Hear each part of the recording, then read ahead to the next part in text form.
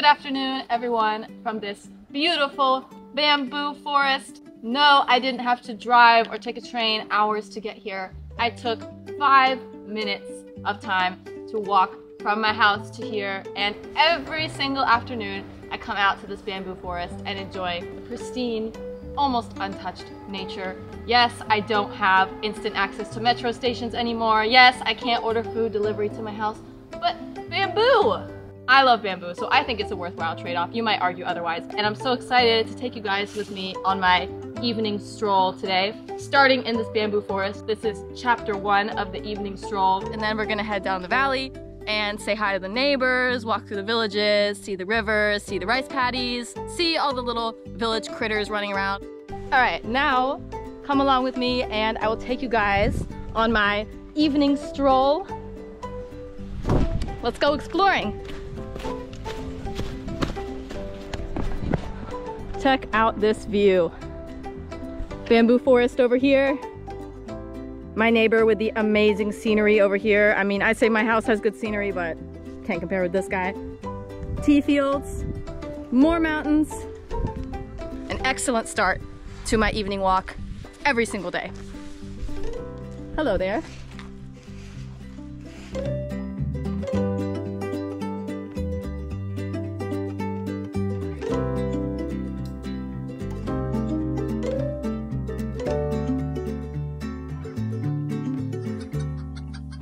This place has pretty good bird diversity. I see lots of cool birds outside my office window every day, but I have to say, I will always prefer the humble chicken, one of nature's most beautiful creations. So always gotta have some chicken watching during my evening stroll.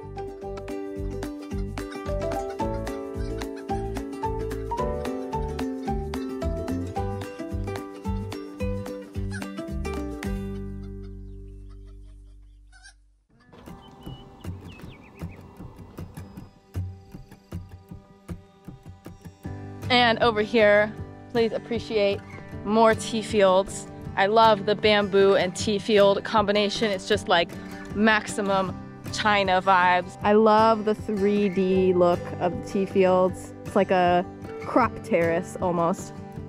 They're so cool looking.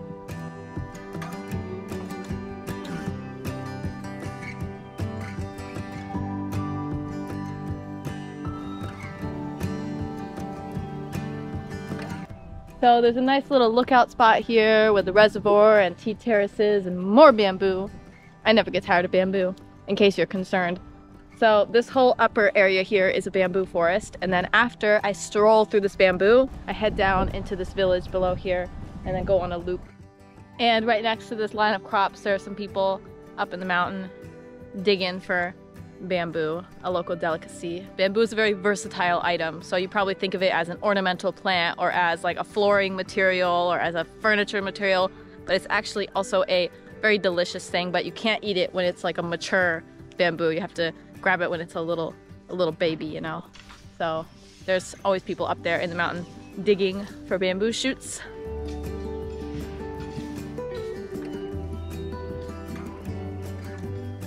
Came up here to enjoy the last little bits of sunshine, the last few rays of the sun before she disappears behind the mountain.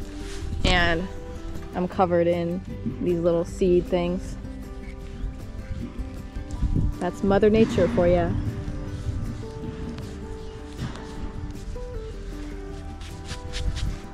I do enjoy the quiet Zen vibes of this bamboo part, but then it is equally as fun to go down in the village and chat with people and see the chickens and see the dogs and, you know, just enjoy that village atmosphere.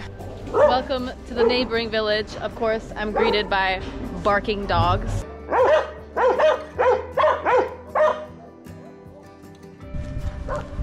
So if you don't like dogs, don't come out to places like this.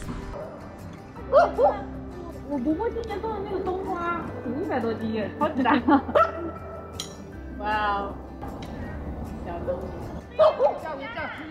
Look at that. Beautiful sunlight coming through the mountain.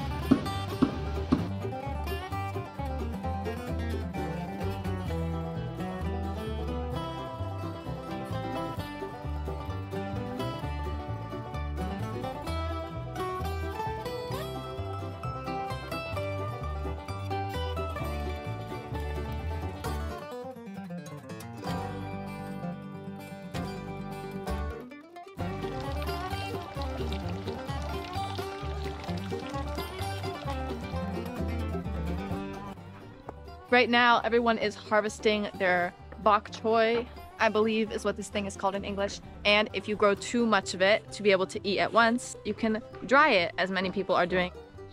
And as you can see, more bamboo. People like to use bamboo for all kinds of stuff around here. Wow, wow, wow.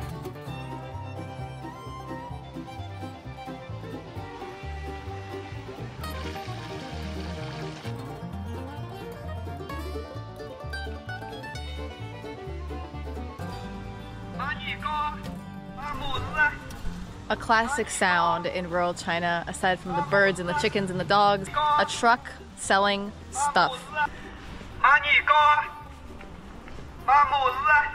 有没有绿色的那个呀？啊，只有白色的吗？那个艾草的有吗？艾草的糍粑，我们这里没有艾草的糍粑的。可惜，可惜，可惜，可惜。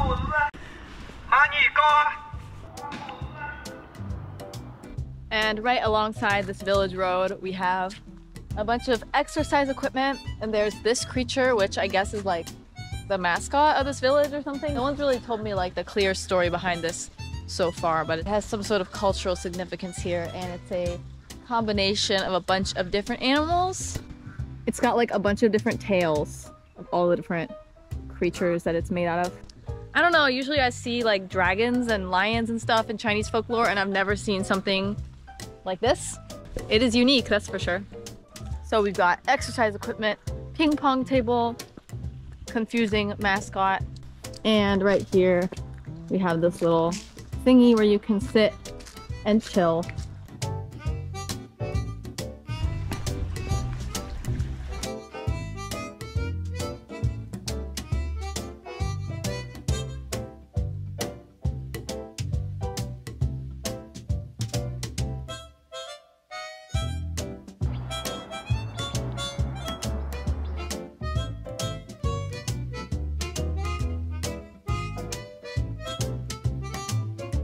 All right, now I'm departing from this village, and it's time for chapter 3 of my evening stroll, which is the beautiful, golden, rippling rice paddies, which are gone because I got here too late.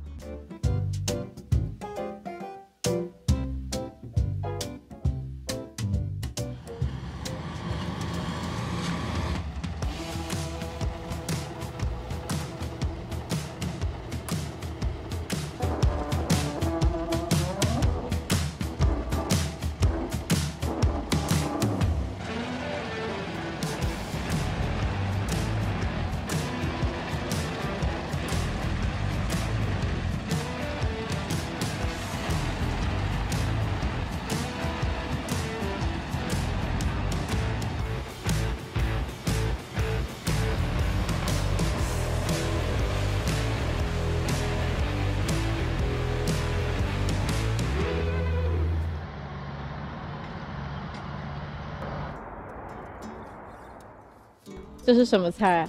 无心菜的，长得这么高的皮保料吃的。 Not only do people's crops look super lush and green, even being so late in the season, this woman here is actually still planting things. Apparently, this vegetable can live through the winter, even through the snow, and she's planting it to eat next year. So I guess it just thrives in winter conditions. So unfortunately, they mowed down these rice paddies to eat the rice. Barbaric. So now the beautiful aesthetic is gone. I'm just kidding. Don't come at me in the comments, please. I know it's food. I know it's not decoration. It was just cute, okay? But I have lots of video footage from back when the rice was in its former glory. So let's look back at those happy rice paddy memories.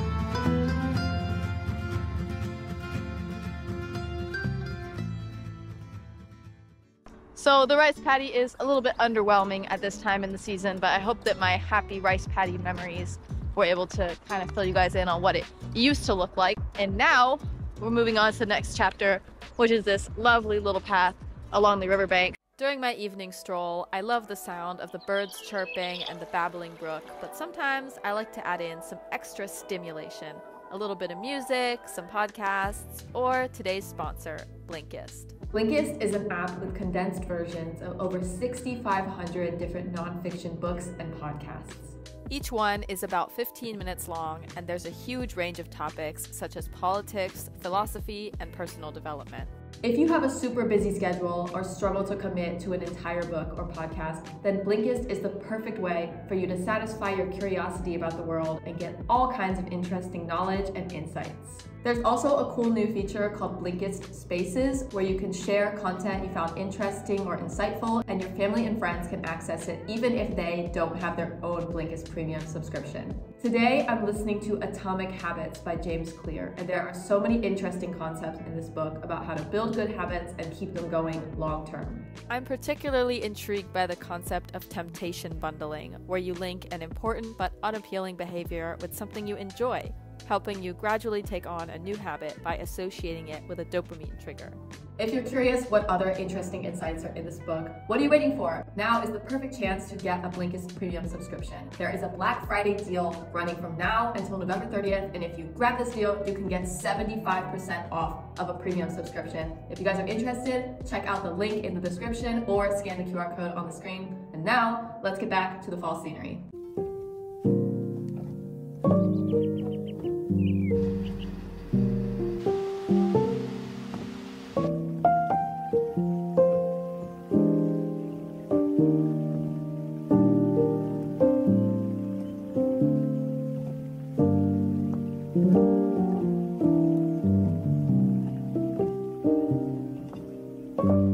你好. I'm so envious of my neighbors who have geese. I want geese so much, but they're so loud. So I can't have them because I have too many neighbors in close proximity. I have serious geese envy right now. Like, look at these guys. Who does not want that in their yard?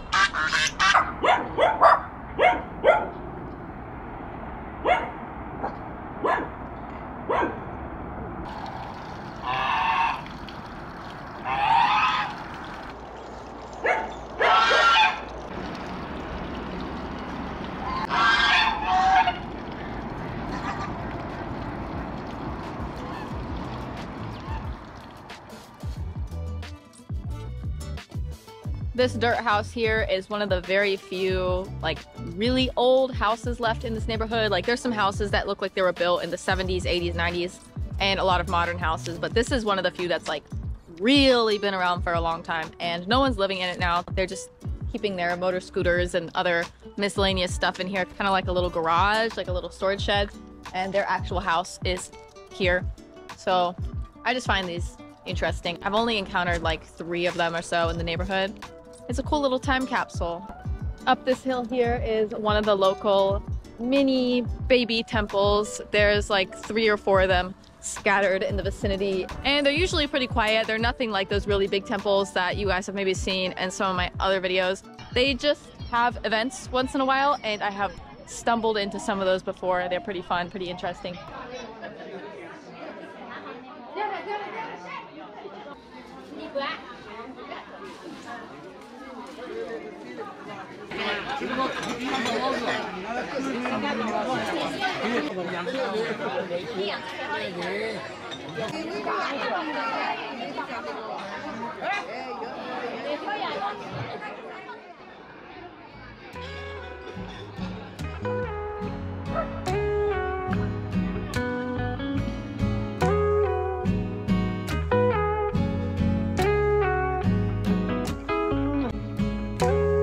Alright everyone, it's dark, it's cold, it's time to head home. I hope you guys enjoyed my evening stroll, and stay tuned for more about life in rural China. See you next time.